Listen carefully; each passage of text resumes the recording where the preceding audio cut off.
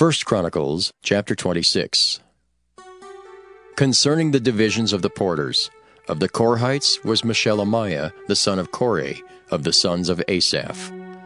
And the sons of Meshelemiah were Zechariah the firstborn, Jediael the second, Zebadiah the third, Jathniel the fourth, Elam the fifth, Jehohanan the sixth, Elioenai the seventh.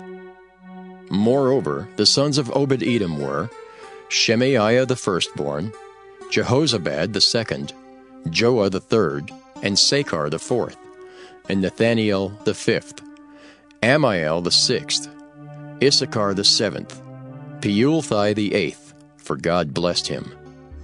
Also unto Shemaiah his son were sons born, that ruled throughout the house of their father, for they were mighty men of valor. The sons of Shemaiah, Othni and Rephael, and Obed, and Elzabad, whose brethren were strong men, Elihu and Semachiah. All these of the sons of Obed-Edom, they and their sons and their brethren, able men for strength for the service, were 62 of Obed-Edom. And Meshelemiah had sons and brethren, strong men, 18. Also Hosa of the children of Merari had sons, Simri the chief, for though he was not the firstborn, yet his father made him the chief, Hilkiah the second, Tebaliah the third, Zechariah the fourth. All the sons and brethren of Hosa were 13. Among these were the divisions of the porters, even among the chief men, having wards one against another to minister in the house of the Lord. And they cast lots, as well the small as the great, according to the house of their fathers, for every gate. And the lot eastward fell to Shelemiah. Then for Zechariah his son, a wise counselor, they cast lots, and his lot came out northward. To Obed-Edom southward, and to his sons the house of Asuppam. To Shuppam and Hosa the lot came forth westward, with the gate Shaleketh by the causeway of the going up, ward against ward. Eastward were 6 Levites, northward 4 a day, southward 4 a day, and toward Asuppam 2 and 2.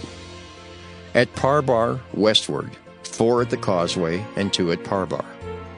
These are the divisions of the porters among the sons of Kore and among the sons of Merari. And of the Levites, Ahijah was over the treasures of the house of God, and over the treasures of the dedicated things. As concerning the sons of Laodin, the sons of the Gershonite Laodin, chief fathers, even of Laodin the Gershonite, were Jehieli. The sons of Jehieli, Zetham and Joel his brother, which were over the treasures of the house of the Lord. Of the Amramites and Izharites and Hebronites and the Uzzielites. And Shebuel the son of Gershom, the son of Moses, was ruler of the treasures, and his brethren by Eliezer, Rehabiah his son, and Jeshaiah his son, and Joram his son, and Zichri his son, and Shelomith his son. Which Shelomith and his brethren were over all the treasures of the dedicated things, which David the king, and the chief fathers, the captains over thousands and hundreds, and the captains of the host had dedicated. Out of the spoils won in battles did they dedicate to maintain the house of the Lord. And all that Samuel the seer, and Saul the son of Kish, and Abner the son of Ner, and Joab the son of Zeruiah had dedicated. And whosoever had dedicated anything, it was under the hand of Shelomith and of his brethren. Of the Izharites, Kenaniah and his sons were for the outward business over Israel, for officers and judges. And of the Hebronites, Hashabiah and his brethren, men of valor, 1,700, were officers among them of Israel on this side Jordan, westward in all the business of the Lord, and in the service of the king. Among the Hebronites was Jerijah the chief, even among the Hebronites according to the generations of his fathers.